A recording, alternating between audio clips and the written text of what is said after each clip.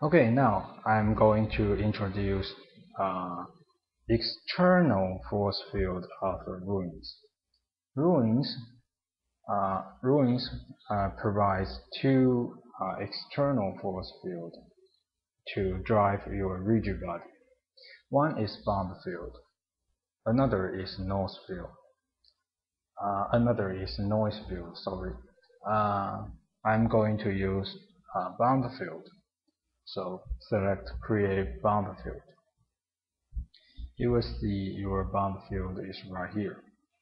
And then you can put your bump field to here and click the play button.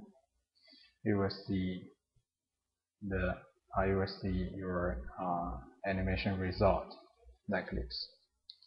You can put your bump field out of the cylinder here and click play button. You will get nothing.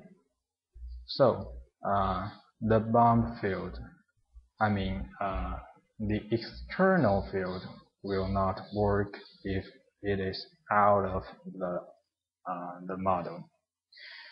Okay, now I'm going to introduce two attributes of the bump field. One is magnitude, another is radius. Magnitude means magnitude is the power of the bump field. Radius is the size of the bump field. So if you increase the magnitude, you will get much powerful bump field. If you increase radius, you will get larger bump field. Okay, so let me put it into the cylinder and click the play button. Ooh, pretty cool. Okay, you can try to animate this bump field. So go to the first frame and put your bump field about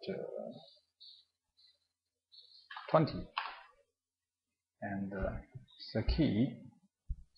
Okay, go to 90 and set to about like this and the key. Okay, you will see your animation result like this.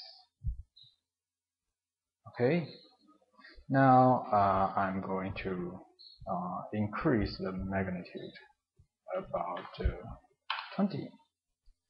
Now click play button. Ooh, pretty cool, awesome. Okay, now you can try to assign material to the cylinder and add some lights to your scene, and then back your animation result, and then render it out. Back your animation result and then back render your scene out. That's it.